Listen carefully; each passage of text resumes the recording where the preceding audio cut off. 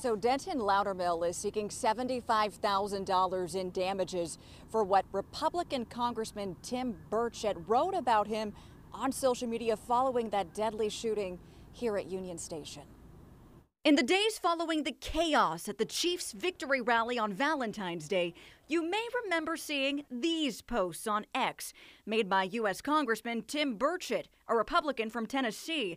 The man in red is Olathe resident Denton Loudermill, who the congressman called one of the shooters and an illegal alien. Both of those statements are false. I just want him to be held accountable for what he did and said to me. Loudermill is now suing the congressman for $75,000, saying the posts have resulted in death threats and mental distress like anxiety. My kids are going through some things too, of hearing, people asking them questions and stuff like that, so I just don't want to be this known. Loudermill and his attorney spoke to the media at the Olathe Public Library this afternoon, outlining the case and the impact it's had on his life in the weeks since.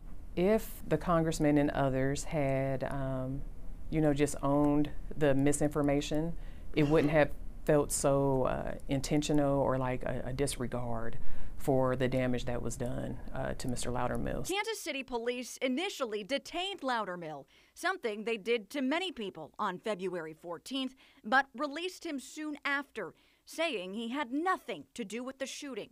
Despite that, the congressman's damaging posts received millions of views and more than 20,000 retweets.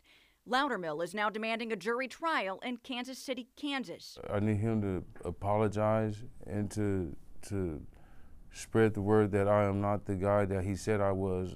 And at this point, I think we've all done enough talking, and it's time for action. We did call the congressman's D.C. office earlier today for comment, but no one picked up the phone there. In the meantime, Loudermill has set up a GoFundMe to help cover his legal expenses.